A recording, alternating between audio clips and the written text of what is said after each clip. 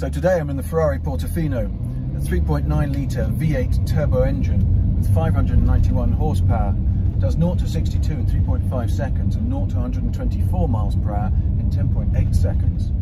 It's a top speed of 199 miles per hour. An F1 7-speed dual clutch transmission, weight of 1.6 tonnes, carbon ceramic brakes. Combined fuel consumption of 26.4 miles per gallon. This puts it on a par with older family cars, but with more horsepower than Lamborghini Diablo. The exterior is curvaceous, muscly and taut, the wall poster supercar, especially in the Ferrari Rosso paint, which adds glossy depth to the sheen. The Ferrari Portofino captures the ultimate sports car shape, the one you dreamt of as a child. I know it's wrong to lust after a machine, but this has been so beautifully crafted. The platonic embodiment of perfection, the shadow on the wall, the distillation of the quintessential sports car, an elemental fusion of every classic car rolled into one. It's stunning with the roof up, and with the roof down becomes the racing car of your dreams. The retractable hardtop roof and supports disappear into the boot in 14 seconds, up to 25 miles per hour. The mechanism is fascinating to watch. The rear window folds under the roof, then the roof and window fold back, along with the pillars, disappearing into the top of the boot, leaving you enough room for 2 travel cases or a large suitcase, and you can also put 2 travel cases in the back seats or 2 small adults. The interior is refined and sporty, decked out in luxurious Schedoni leather with carbon fibre touches. It smells like a classic sports car, fresh from a tour of the town on the Italian Riviera from whence it derives its name. The sports seats are arranged in 18 different ways and are genuinely comfortable, a treat for the back. There is lumbar support too. The leather dash with contrast stitching is pleasingly modelled on the wing of a plane, with the protruding vents as jet engines. It has electric power steering, which is fast and light. The flat bottom steering wheel is a pleasure, though I wouldn't have the carbon fibres. Stick with the leather, it's far more classical. The indicators, start-stop windscreen wipers and lights are all on the wheel, with the paddles just behind, though it is irksome that the indicator buttons then rotate around with the wheel. You can opt for an additional passenger display with music, speed, sat-nav and presumably the nearest jewellery stores all clearly marked.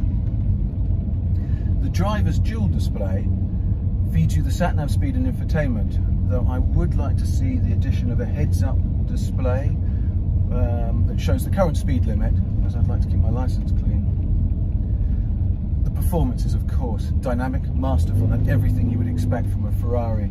It even has the same award-winning engine as the Ferrari 488, so you get the full Ferrari testosterone and titillation on every drive. The accelerator pedal should be played like a concert piano, with maestro-like command. Tiny movements to get exactly the revs desired. It then delivers emotional notes worthy of angels. Power to launch you like a mythical winged lion, with brakes that stop as if reaching the end of a chain attached to a wall. The F1 gearbox is not built for comfort, but total control of your speed and efficient deceleration. Brutal and yet smooth enough, and huge fun to play with. The engine shrieks on the downshifts are strident, evoking an F1 racetrack. The sound from that 3.9 litre engine is throaty and rich, almost boat-like. You can hear the fuel bubbling and burning at the slightest touch of the pedal. It's pointless playing music as the V8 sounds infinitely more melodious. A valve opens up in sport mode, which kicks the engine up a note from the bass cough and gurgle you get in comfort mode. The Portofino has been balanced to deliver everything you really need without wasting anything on frills.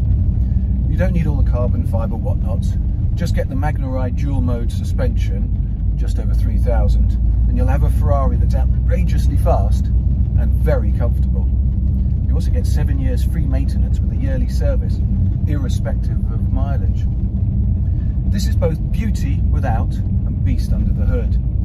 To paraphrase the singer Mark Cohen, I think the Pope would agree, if there's a God in heaven, he's got a Ferrari Portofino. If the devil ever offers you this car in exchange for your soul, don't hesitate. Just make sure he throws in the Rosso paint. How to really judge this then? With the roof down, it is heart-stoppingly gorgeous, with faultless performance and a classic Ferrari racing interior. Your excitement and adrenaline levels will spike every time, whilst it's still comfortable enough to drive every single day. Presented as the entry-level Ferrari, it's more like a gateway drug, one that may well see you sell your house for it with no regrets. It's love at first sight for this stunningly beautiful and slightly more affordable Italian supercar.